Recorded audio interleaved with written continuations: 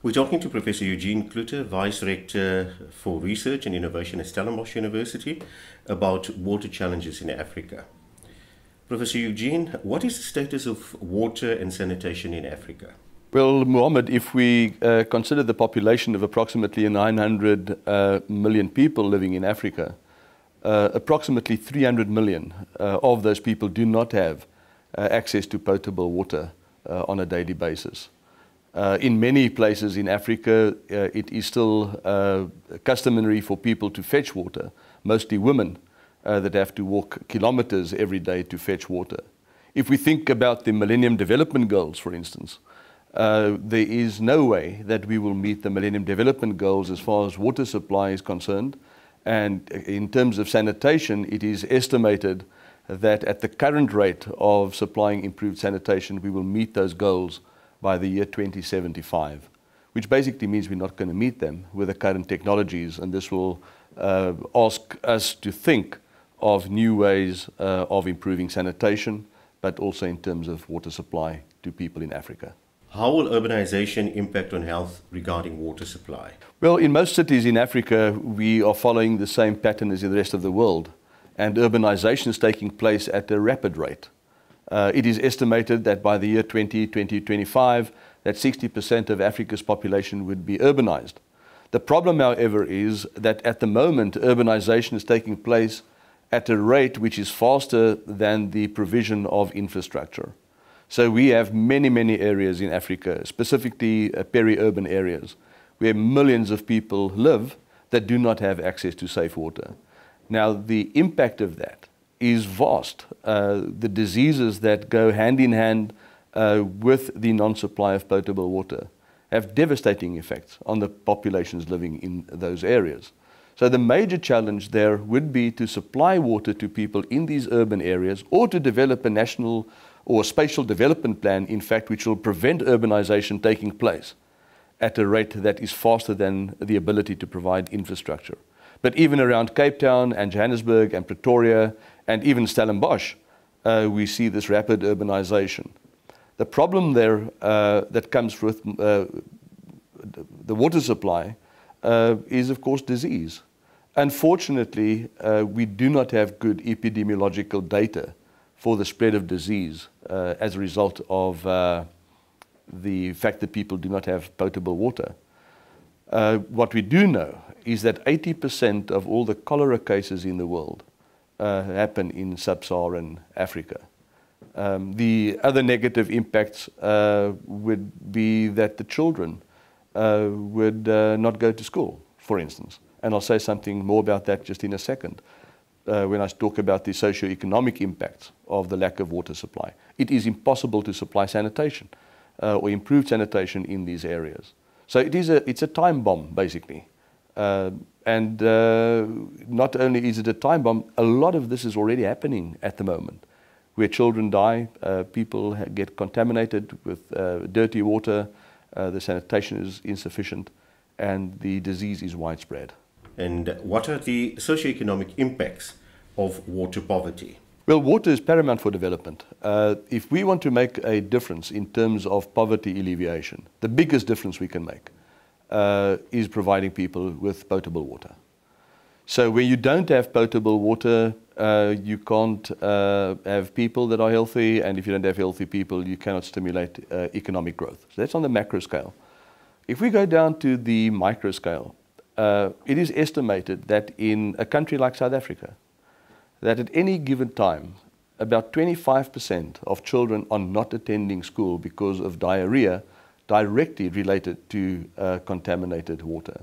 Now, if you take that in terms of the impact on education over a 12 or a 15-year period, it basically means that 25% of the population is not being educated. We have schools in many parts of South Africa, in rural areas specifically, where you would have 900 children in the school and you have 2 toilets. It's just not sustainable. So we really have to focus on getting it right for the sake of economic development. First of all, healthy people so that they can go to work, so that they can contribute towards the economy. And I'm not even talking about the time spent on fetching water on a daily basis, and the many, many hours that are lost in terms of productivity because people do not have water close to where they are living. Has a major impact on agriculture, for instance. So where there's no water, there is no food. And people are not going to take the 25 liters of water that they fetch in the river, get back home and start a vegetable garden with that. What they will do is they'll drink it. It's the only source of water that they have. So we need to get the basics right in terms of potable water supply and providing improved sanitation if we want to address the issue in Africa. Who are the most vulnerable? Not only the poor, of course the poor are most vulnerable. If you could just go to some of the major cities in Africa, and I'm really talking about the center of the city and so on, and the well-developed suburbs, the water is not an issue. It's in the peri-urban areas, it is the poor. But there are also other vulnerable populations. The elderly, the young people, children. By the way, 1 out of every 5 children in Africa die before the age of 5 as a water-related, because of a water-related disease. But let's just look at some of the other populations which are vulnerable. I mentioned the elderly, the immunocompromised people. In sub-Saharan Africa, we have 25 million people that are HIV AIDS positive. They have no immune system. So if they contract cholera, for instance, they die because they've got no way of fighting it. And then, of course, the children. If you take that whole group together, we're talking about a minimum of 30% of the population that fall into that category. So again, it's another 300 million people that fall into the category of vulnerable people. And you take the statistic which I mentioned earlier on, with 300 million people that do not have access to safe water. And it is basically a disaster playing out in Africa as we speak. What are the solutions for Africa?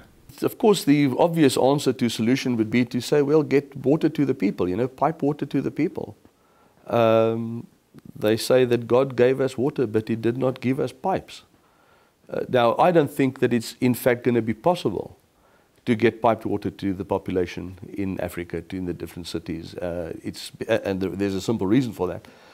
The one is that people live in small little villages, in fact family villages, dispersed very often around cities. So it's just not economically possible to get water to them. So the long-term solution, which can in fact be implemented in the rather short term, is to get off the grid so that you have a decentralized approach. So water provision becomes decentralized. So you have to look there at groundwater. You've got to look at rainwater harvesting as a source of water, because you can take that right down to the family level. And then, of course, the question is, well, how do you get the water potable? We are busy now developing a system which is proving to be extremely successful, very simple system, where we use, for instance, solar pasteurization. We take a solar panel, we take water out of a water tank that has been harvested from rain, and we heat it to about 80 degrees centigrade, and you only need half a minute at that temperature to make the water potable. Normally the water is not contaminated that you harvest from rainwater specifically. So the chemistry is not a problem, it's the microorganisms that are a problem. And you can quite easily solve that problem by pasteurization, which is a very old process, by the way. They've been using this for milk for many, many years. So that is that's the answer. But in principle, we need to find ways of decentralizing the water supply, even in peri-urban areas. Sanitation presents a bigger problem.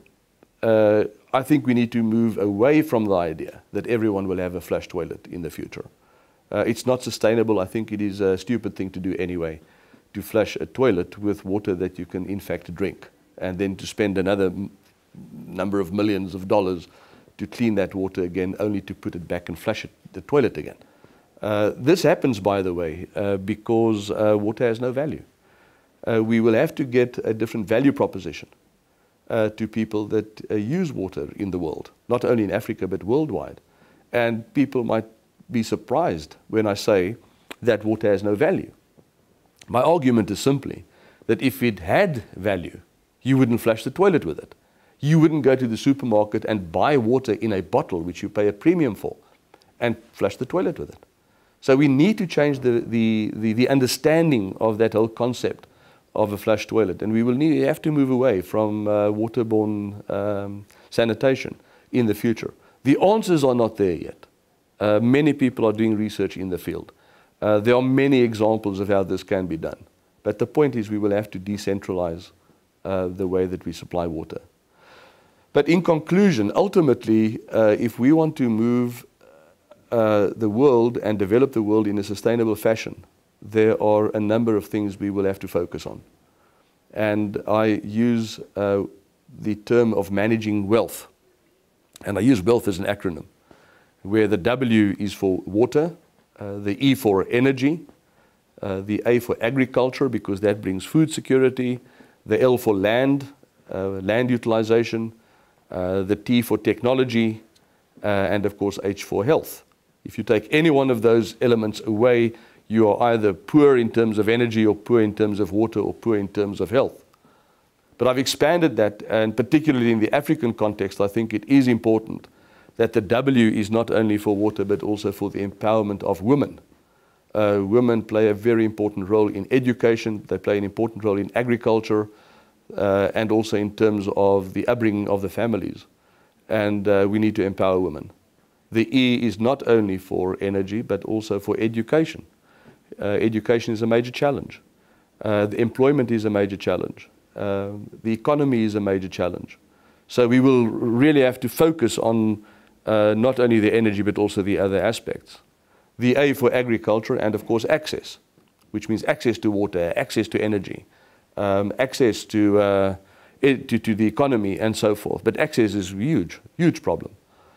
Land, of course, is important. Ownership of land, I reckon, is paramount if you want to achieve success, because with that comes ownership and value, but also leadership. Thought leadership is important.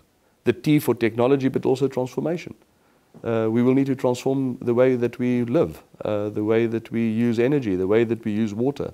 For instance, I used the example of a flush toilet. The H is not only for health, but also for housing.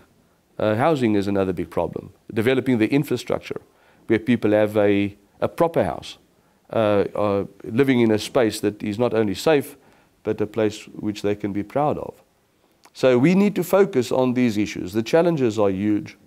We need not follow the methods of the first world in order to bring sustainability to Africa. I think we must invent our own future, but make sure we address the wealth issue with the technologies that we develop.